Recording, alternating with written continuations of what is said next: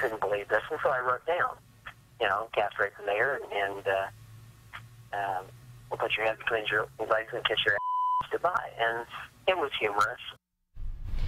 Tonight, we're following a developing story as a Carmel City leader jokes that the city council will be shot and the mayor castrated if the debt is not resolved. While he intended it to be a joke, it was no laughing matter when it was accidentally included in an information packet given to council members this week.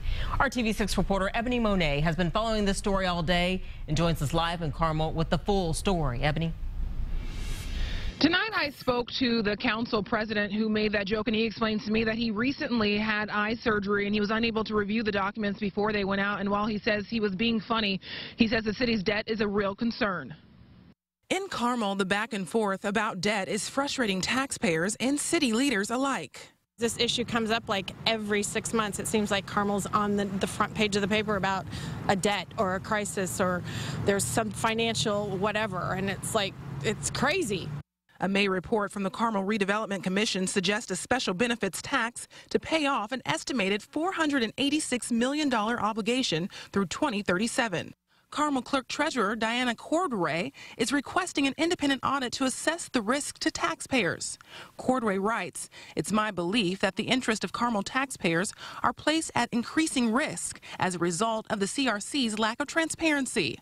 While Mayor Jim Brainard points out Carmel has the lowest taxes of any major city in the state and the largest rainy day fund in Indiana.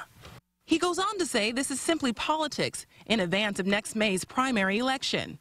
It is regrettable in that misinformation such as this has the potential to hurt the reputation of our city. But City County President Eric Seidensticker thinks the request for an independent audit is reasonable. The bottom line is that the taxpayer is the one who's ultimately responsible for it. So when you have so many complicated investment elements, it does make sense that everybody has complete knowledge of all of the obligations. Have I heard, upwards of $1 billion? Yeah, I have. Taxpayers are also hearing the differing debt projections and question what this means for the future of Carmel.